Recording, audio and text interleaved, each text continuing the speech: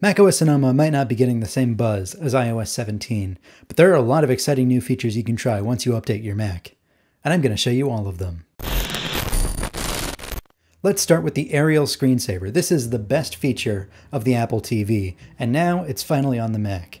You can configure which aerial screensavers you have active in System Settings. Now with the default settings, your display will probably turn off before the screensaver has a chance to run. So click Lock Screen Settings to make the adjustment. Make sure that Turn Display Off runs longer than Start Screensaver. Now go back to Screensaver, scroll all the way down, and I like to click Shuffle All. Or you can pick a specific set or just a specific scene that you want to see. It'll keep downloading new ones to keep it fresh. Now here's where it gets really cool. If you check Show as Wallpaper, then when you type in your password and unlock your Mac, it'll slowly come to a stop and become your new background, wherever it is. And when you turn your screensaver on again, it'll pick up right where it left off. You gotta be careful though, because you will find yourself just staring at your Mac. Widgets. You can now put widgets anywhere on the desktop. You just right click, click Edit Widgets, and you'll see this little drawer pull up. Just like on iOS, you can scroll through all of the available widgets you have. You can swipe through the different sizes and styles. Then you can just click and drag and drop it on the desktop. All of the icons that you have will shuffle out of the way. You can freely place the widgets anywhere, but when you put two of them next to each other, they'll snap into place and perfectly line up. And they don't clutter up your desktop too much. When any other app is in the foreground, they'll fade into the background, blending in with your wallpaper. Now some of these widgets are from apps that actually don't have a corresponding Mac app. They're actually beamed over from your iPhone when it's nearby. So you can still have all of the same widgets, all of the same information, and all of the same interactivity that you're used to on your iPhone. Next up, there are new effects you can apply when you're using your camera, whether it's the camera built into your MacBook, your studio display, or an iPhone connected over a continuity camera. You access these using the camera item in the menu bar. There are these full screen reactions that are triggered when you do certain gestures with your hands, like if you give a double thumbs up, you'll see this fireworks. Wonderful. You can give heart hands. Isn't that lovely? You can turn these off by toggling the green button next to the word reactions, or you can click this disclosure arrow to see even more. There's thumbs up, thumbs down, balloons for celebration, confetti for celebration, stormy rain for celebration, and my personal favorite, lasers. There are a few more practical effects you can apply as well.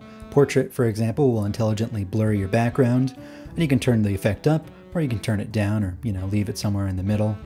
This will work a little better than the features built into Google Meet, Zoom, and Skype because it's leveraging the power of Apple Silicon and processing the video straight as it comes out of the camera. So as you can see, it works really fast and pretty well, uncropping my hand, but of course it still messes up like the loose strands of hair on my head here and there. If you want to keep your background a little tastefully blurred, this is a much nicer way to do it. In a similar vein, you can turn on Studio Light. This will brighten your face and sort of dim the background behind you if you're in a room with bad lighting conditions. If you're using a studio display or an iPhone connected by continuity camera, you can also turn on Center Stage. This will intelligently zoom into my face as I back away from the camera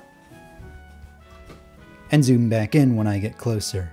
Now this gets even more extreme if you set it to ultra wide. Using the ultra wide camera, it can track me pretty much no matter where I go in the room. If I go over here, this is great if you have multiple people in the shot because it will always keep them perfectly centered. It's like having a camera operator on your Mac, and you can always recenter yourself by turning it back off again. Next up are some new features coming to Safari. You can now create different browsing profiles. So before you could create tab groups, and tab groups have their own tabs that sync across devices. This is great for organizing different personal projects. But of course, even different tab groups all access the same pool of saved passwords, browsing data, logged in accounts, cookies. Well, a different profile will have its own set of all that data. It'll even have its own set of tab groups. That way you don't have to constantly switch between your personal Google account and your work one or your school one. They'll be completely separated from each other. You can turn any website you visit into an app that lives on the dock.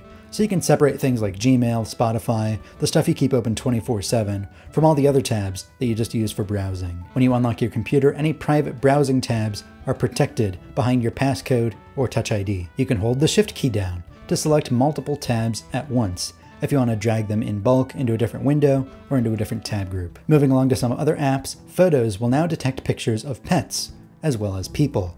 You can still assign them a name, and it'll collect all of their pictures in one place. In my testing, it works with dogs, cats, and raccoons, but not birds. You can convert a list in Reminders into a groceries list. Right-click on its name in the sidebar, click Show List Info, and set list type to groceries. It'll automatically sort the items into categories like meat, produce, frozen foods, etc. If you pay for Apple News Plus or the Apple One bundle, you will now get crosswords in Apple News. Every day you get a new full-size crossword and a new mini crossword. They get progressively harder through the week, and they are a lot of fun. In weather, you can now see what the temperature and conditions were yesterday. If you just click on any of these widgets, you can see yesterday's data in addition to the forecast. You will also see a new widget that shows you highly detailed information about the phase of the moon. You have a full calendar, you have a scrubbable timeline that tells you down to the hour what the moon will look like. Cool. The keyboard now has smarter autocorrect that will learn how you type over time and give you better predictive text. If you see it auto-completing a sentence, you just hit the space bar to fill it in. In system settings and passwords, you can now create a group of shared passwords that sync with somebody else over iCloud. And this is perfect for sharing streaming services, login information, bank accounts with your family. Game mode comes on automatically when you put a game in full screen mode on your Mac. It'll give it more system resources and graphics power for higher frame rates and supposedly better connectivity with wireless game controllers and AirPods, according to Apple. I personally didn't notice a difference, but I also have the latest M2 Pro Mac Mini. You might notice a difference if you have an older M1 model or a display with a higher refresh rate. There are some great little convenience features too. Autofill codes now work with email, not just text messages. And you can have the emails automatically deleted from your inbox after it autofills. I definitely turned that on. If you open up a PDF form in Notes, Mail, or Preview, you have this new button that will make it super easy to fill out. It'll select all of the text boxes and give you text fields that you can just type in. You can check the check boxes and just drop a signature on a signature line. In a future update, it'll even autofill this information, just like in Safari. Last and certainly not least, you have a little floating bubble that tells you when you've left caps lock on. So be sure to update to macOS Sonoma on September 26th, try out some of these features. If you learned something in this video, be sure to like and subscribe. I'm D. Griffin Jones with Cult of Mac.